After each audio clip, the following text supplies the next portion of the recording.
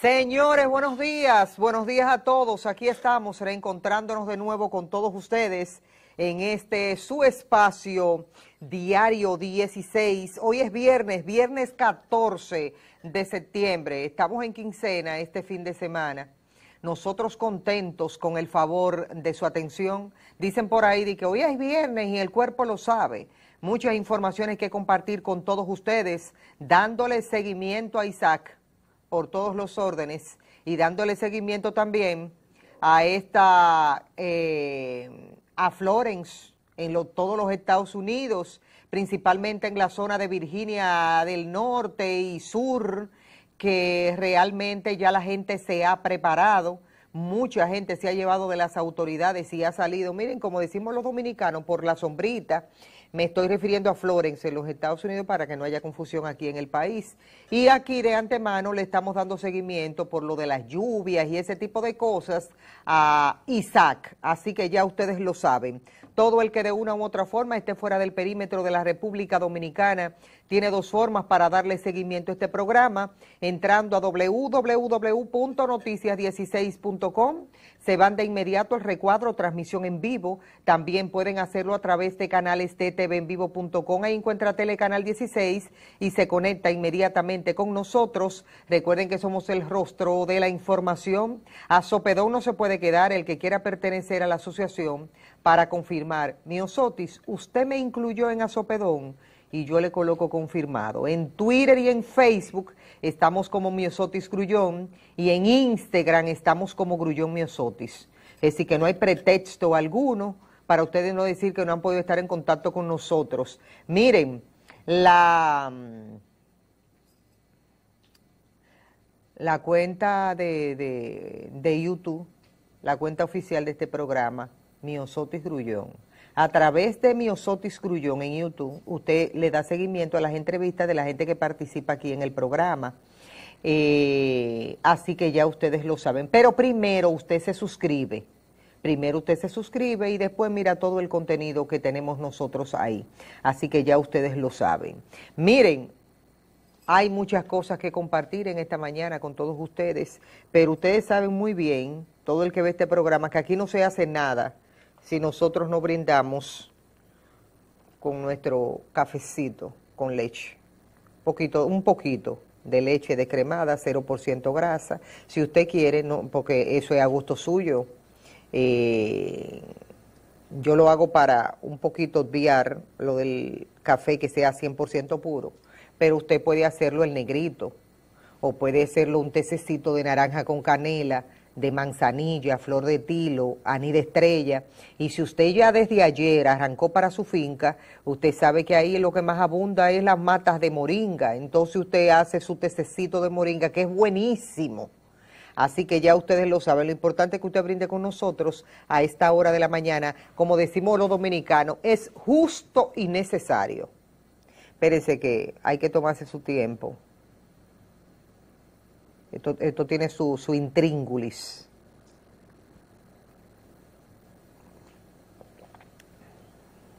Y le echa poco azúcar. Usted le echa un poquito de azúcar. Nada más, para no decir que no le echo nada, un poquitico.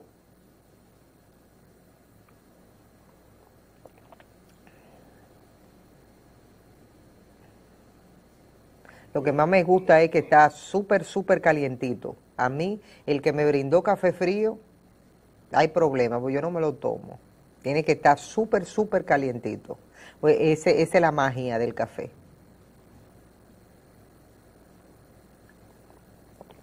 Y usted se toma, vuelvo y repito, se toma su tiempo. Usted se toma su tiempo.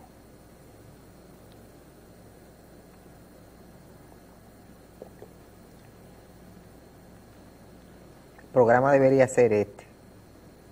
Yo me siento aquí, hago esto, me paro y vuelvo mañana. Sería un éxito. Algún día será.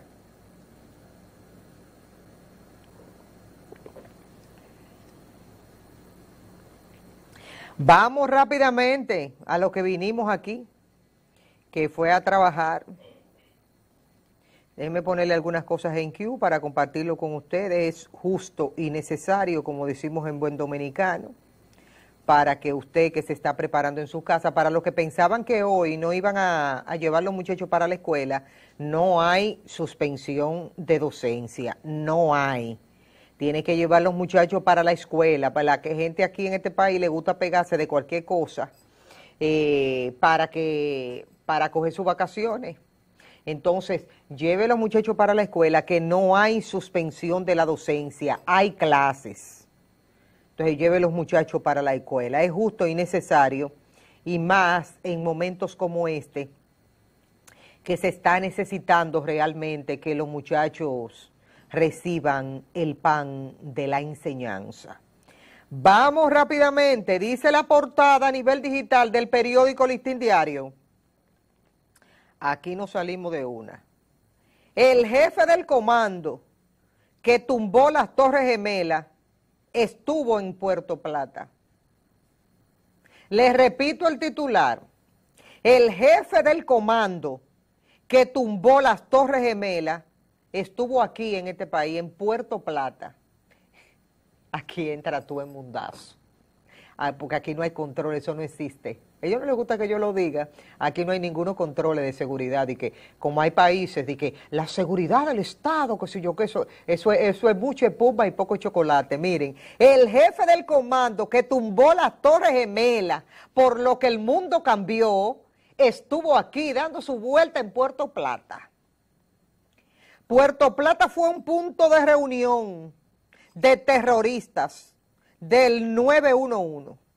17 años después de los ataques terroristas del 11 de septiembre en Nueva York, se conocen pormenores de una extraña relación que tuvieron los perpetradores con República Dominicana. Le voy a ampliar por la importancia que reviste. Su relato, esto lo cuenta la señora Angelita Peña, entonces cónsul dominicana en Hamburgo, Alemania. Su relato discurre de la siguiente manera. Mohamed Atta, un brillante ingeniero egipcio, y el piloto del vuelo 11 de American Airlines, que colisionó con una de las torres gemelas de World Trade Center, residía en Hamburgo por asuntos académicos y solicitó un visado dominicano en Alemania, meses antes de los atentados del 2001. Cuando Angelita Peña vio la magnitud de los atentados terroristas en los noticiarios internacionales, se sintió afectada.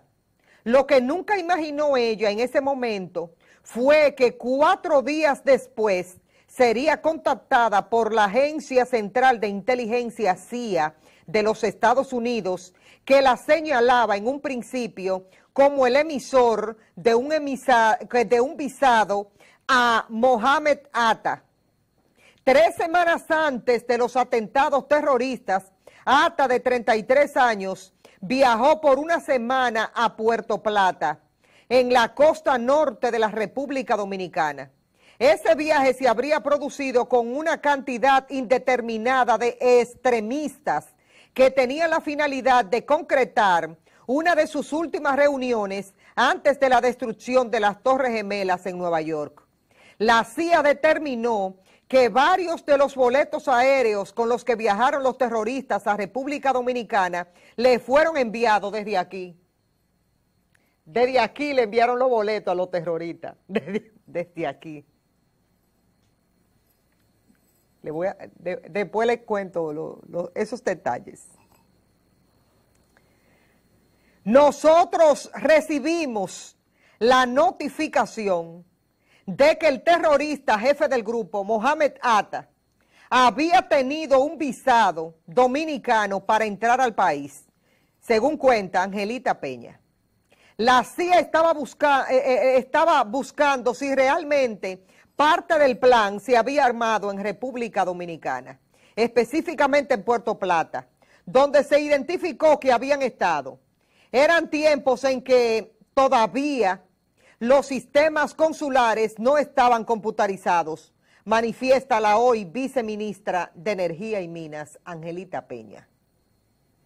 Mohamed Atta está escrito en artículos del periódico The New York Times como un joven tímido, discreto, educado e introvertido.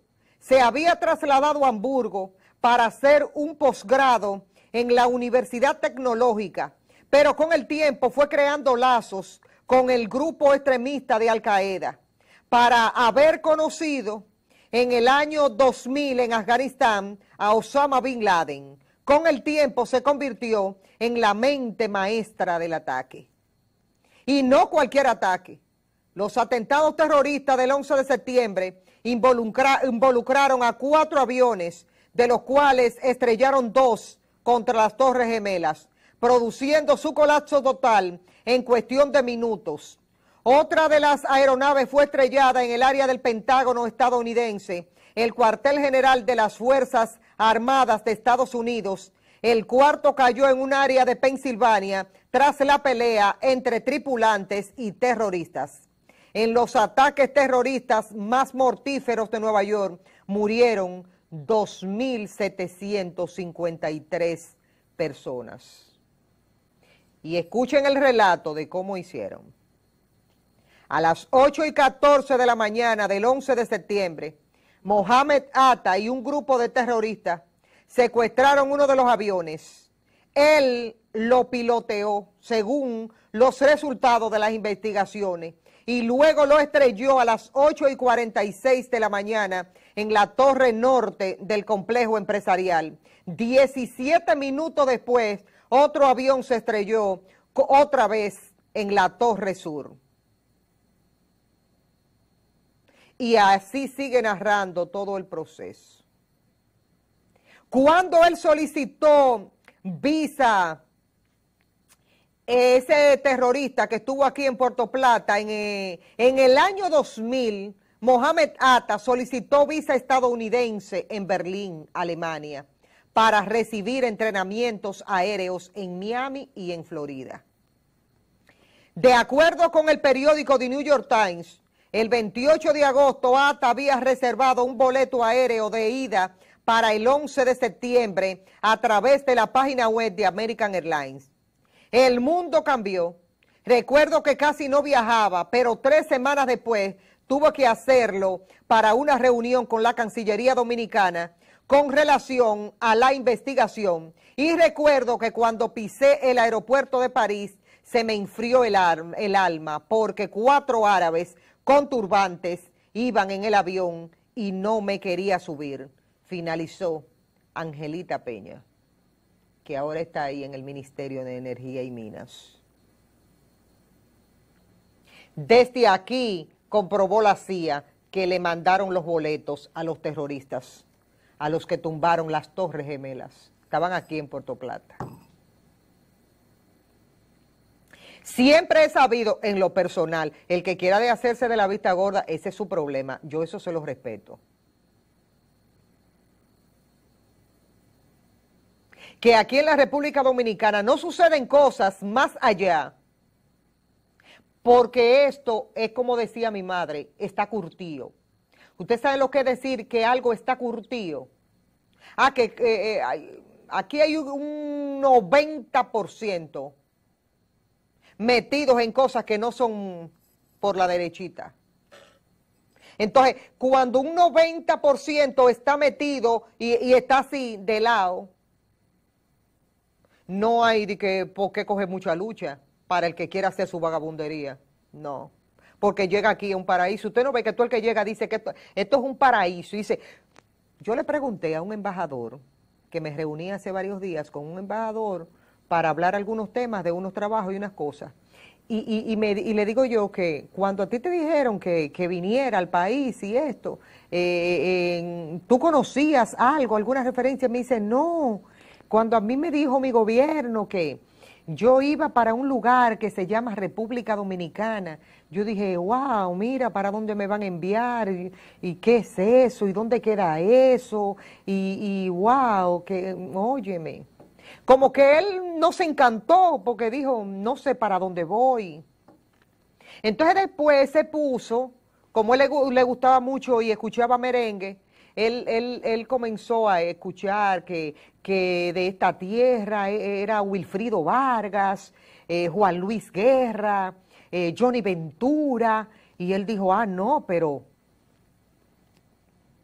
esos íconos pertenecen y son de ese país, tiene que ser bueno y bonito. Y que cuando llegó aquí ya a las 2 semanas estaba cautivado. Y yo le contesté, sí, pero estabas cautivado, te cautivaste a las 2 semanas, es que aquí todo se vale, aquí no hay problema de que, ay, que esto, que lo otro, si tú tienes relación, mejor todavía, pues no tiene problema. Te mueve aquí, te mueve allí, te mueve aquí, hace lo que te da la gana. Sin sanción. Ahora, si le cogen contigo, te jodiste. ¡Pa! Eso es golpe y golpe. Pero mientras tanto, tú puedes seguir tu ritmo normal. Y él llegó y ni se quiere ir. Él no quiere ni que le llegue la fecha de que él algún día tenga que irse. Le encanta el país.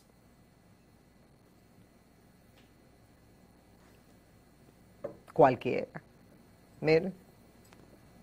De aquí, dice la CIA, que le enviaron los pasajes a los terroristas, a los que tumbaron la Torre Gemela.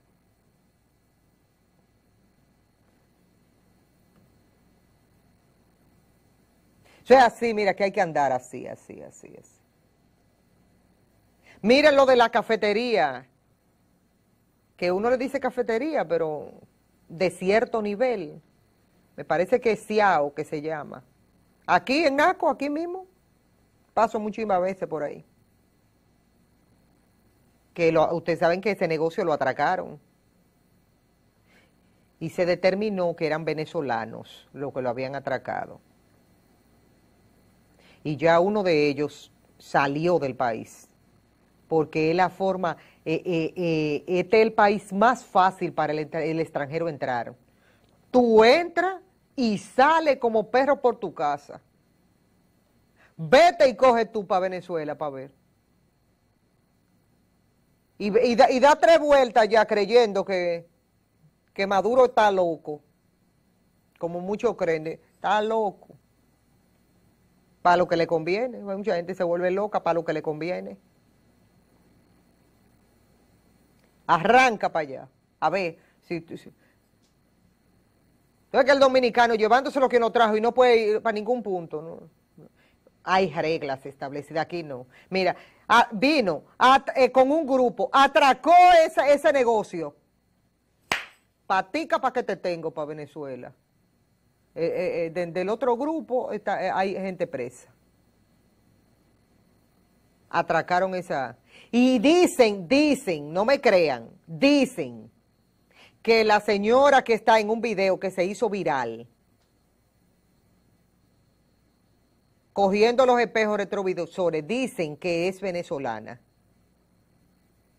La que se hizo viral, el video que está por todas partes, que está en los prados quitando los espejos retrovisores, dicen que no es dominicana, que es venezolana, dicen.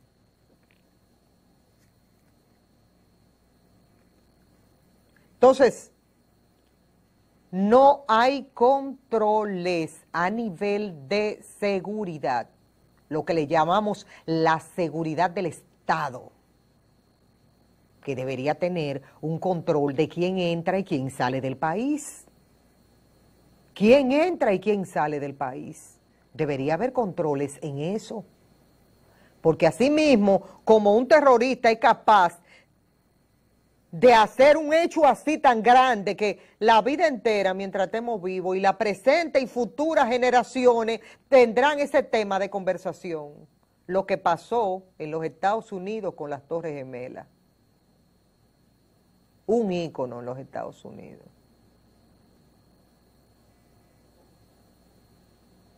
Y que aquí no haya controles para el que entra y para el que sale. Usted sabe que nosotros toda la vida hemos tenido complejos de guacanagariz y nos arrodillamos ante el extranjero. Tú te mueves a cualquier parte del mundo como dominicano y si tú no estás en regla, a ninguno de allá le interesa. Mejor te discrimina. Aquí no arrodillamos cuando vemos un extranjero, sin saber quién es. Entonces ellos se conocen ya eso. Es como un librito cuando tú lo lees 3 veces, 4 veces, 5 veces y dice para allá que no conviene ir. Usted no ve, esos que delinquen aquí en el país tienen su historial en Venezuela. ¿Y cómo entran tan fácil y no hay ningún registro de que diga, no, mira, esa persona es fulano de tal, ese es un delincuente allá en Venezuela? Ese es un delincuente. Entonces usted, pero aquí está, lo tenemos preso ya, está preso. Lo deportamos para allá, para que allá lo metan preso.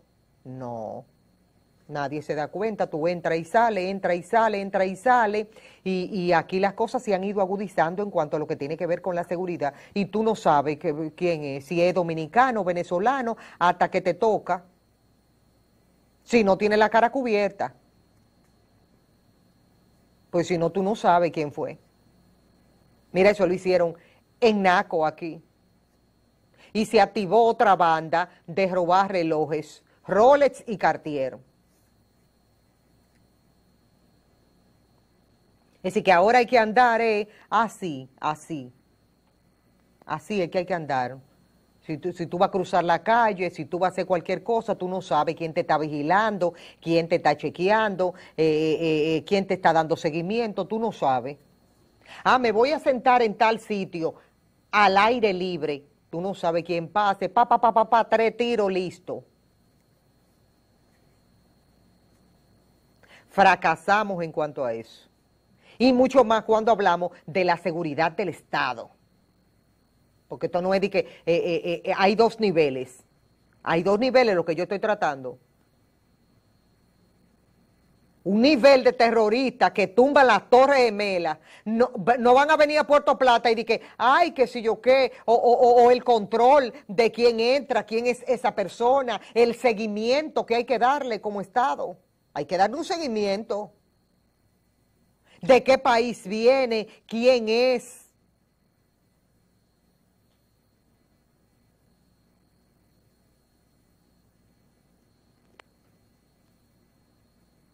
Eso tú lo ves en la película. El seguimiento. Y tú ves el chequeo y el movimiento. Y toda la gente moviéndose cuando tú estás mirando una película. Y toda la gente moviéndose, por ejemplo, en un aeropuerto, aquí, allí. Y están los organismos de seguridad con comunicación y están chequeando. Mira, aquel es la persona. Dale seguimiento. Entró por aquí, se volvió al baño, ve esto, que lo otro, y le dan seguimiento a las personas. Eso se llama seguridad de Estado. Mire que la CIA tiene toda esa información de lo que pasó, dónde estuvieron, qué hicieron, la CIA tiene toda esa información. Lo de aquí se van a enterar cuando lo lean hoy en el periódico, en el listín diario a nivel digital, búsquelo.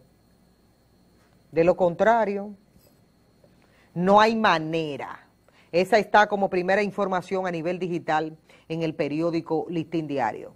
El gobierno activa un plan para no quedarse sin luz. Mientras la población sufre apagones por la salida de varias plantas generadoras, al mediodía de ayer se contabilizaban en cerca de 567,000 los usuarios sin servicio de energía eléctrica.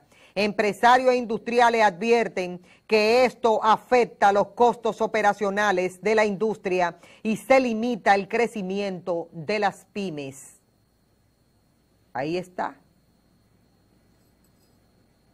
Los apagones, la de nunca acabar.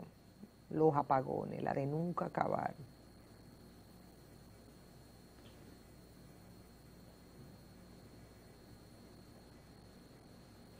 Ayer en la tarde, a eso de las 2:30 de la tarde, en mi sector se fue la luz.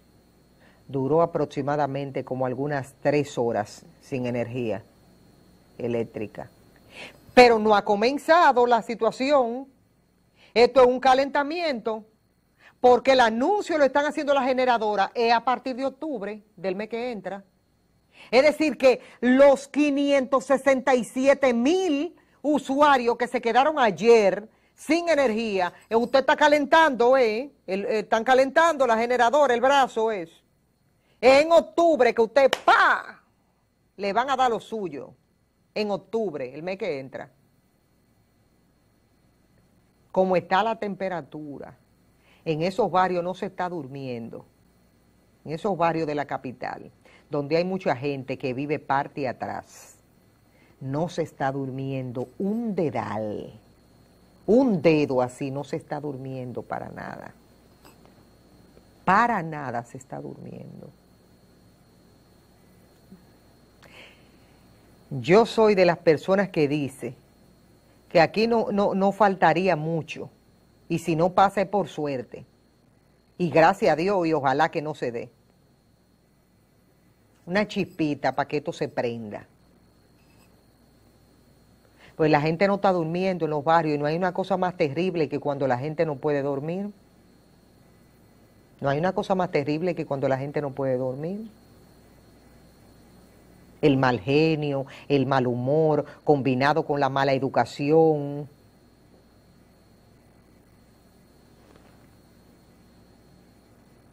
¿Tiene la solución en sus manos el gobierno? Yo no sé. Yo no sé. Por una situación difícil y compleja que acarrea dinero. Que acarrea dinero. Y hay que agregarle lo de los combustibles. Lo caro que están los combustibles.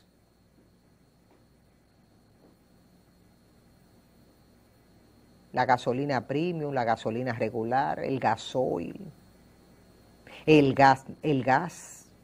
La mayoría de esos carros públicos utilizan gas. Usted no ve cómo se está movilizando, tanto en la capital como en Santiago de los Caballeros. Y Conatra anunció que para la semana que viene puede aumentar alrededor de 5 pesos el pasaje.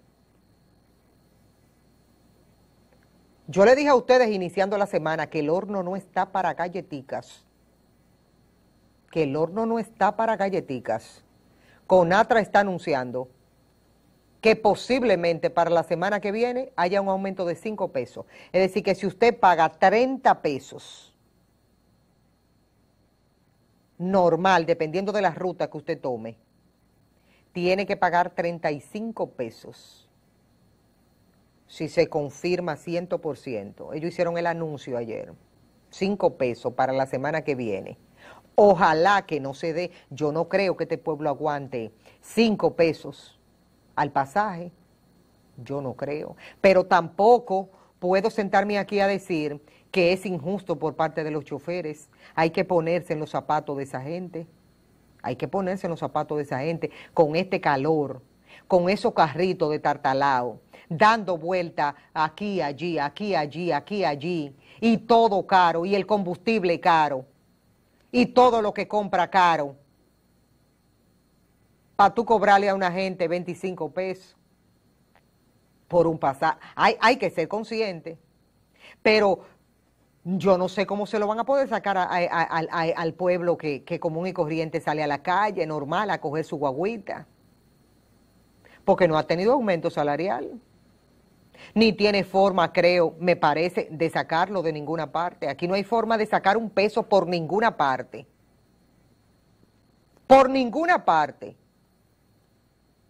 Porque el empresariado tiene una carga enorme.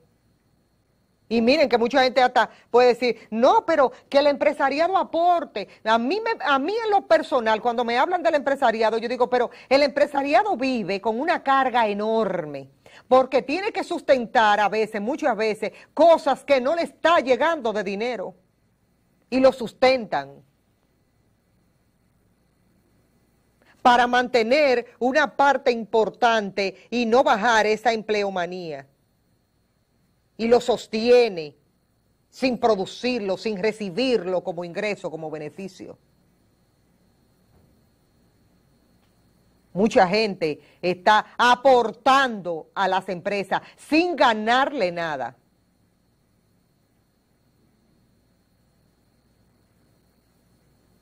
Cosa extraña, porque para que ustedes vean cómo es la realidad, donde el mismo empresariado dice que es evidente el crecimiento económico, pues désenlo a la gente.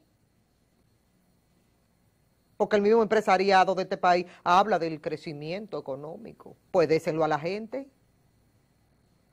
Désenlo, riéguenlo, suelten ese maíz para que la gente lo tome. Pues nadie va a aguantar ese fuetazo con ese anuncio que hizo Conatra ayer de esos 5 pesos. Aparte de los apagones y la vida cada día más costosa. Cuando yo vi ese video de esa señora, porque tengo que decirle así, señora, robándose esos espejos retrovisores y esa cámara la captó. Vamos a poner que sea venezolana, yo le voy a poner los 2 extremos, vamos a poner que sea venezolana. En un país donde ni los dominicanos encuentran empleo, porque no existe. El que va a salir a buscar un empleo tiene que ser, bueno, que se haya graduado en la NASA allá. ¿Cuál es su experiencia de trabajo? Yo soy esto, tengo una especialidad en tal cosa, tengo esto, lo otro, que aquello, que patatín. Y dice, diablo, ese tío era una estrella. Tú aceptas trabajar por tanto. Entonces de tu taran aquel para ponerte a ti, porque tú vas a trabajar por el mismo salario y tú estás preparado. Le va a dar beneficio a esa empresa. De la única manera.